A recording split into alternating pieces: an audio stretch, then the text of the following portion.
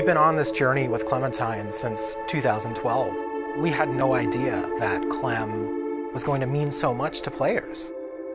When we first started working on Walking Dead, we knew it was a redemption story about the man named Lee. And Clementine was the lens that we see all of our actions. For this to really work, I think we needed a Clementine who was smart. We needed a character who was self-reliant. We needed a character who was there to help you and not be a hindrance. It was kind of a risk putting a kid as a main character in a game. The fact that she was such a likable character, her heartbreaking relationship with Lee was amazing. She started out as a symbol of something to worry about, but she became a symbol of hope. She became something that represented what we all live for. I always look at Clementine Season 2 as being defined by survivor's guilt.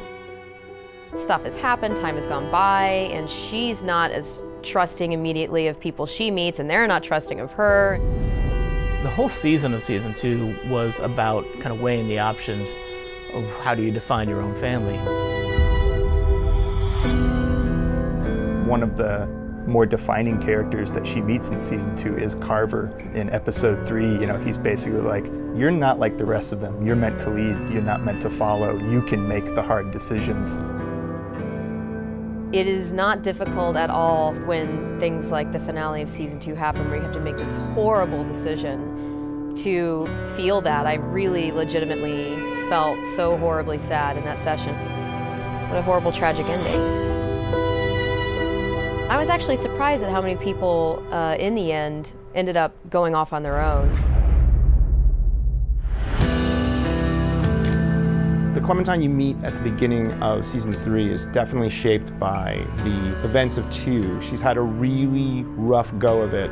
Those that do survive generally tend to be those that have withdrawn into themselves and found internal strengths to kind of deal with the horrors.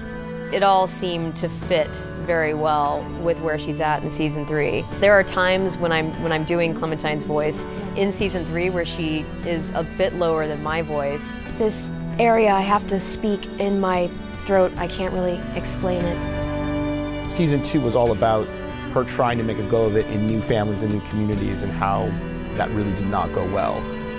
Over the course of Season 3, she meets a family with which, by the end, it did work. And so she's, I think, rejuvenated. In The New Frontier, Clem got to see something that she hadn't been exposed to in a long time.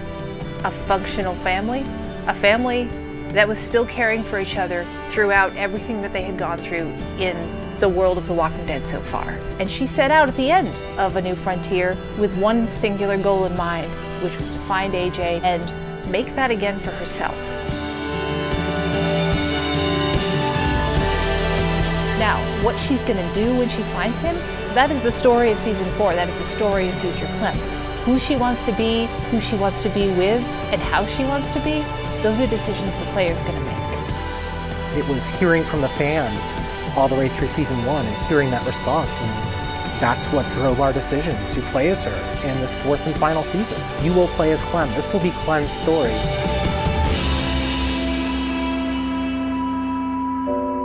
It's gonna be an amazing experience. Thank you all so much from the bottom of my heart. It's been a lot of blood, sweat, and tears, and so much love has been behind this whole experience. Good luck. I'll be right there with you.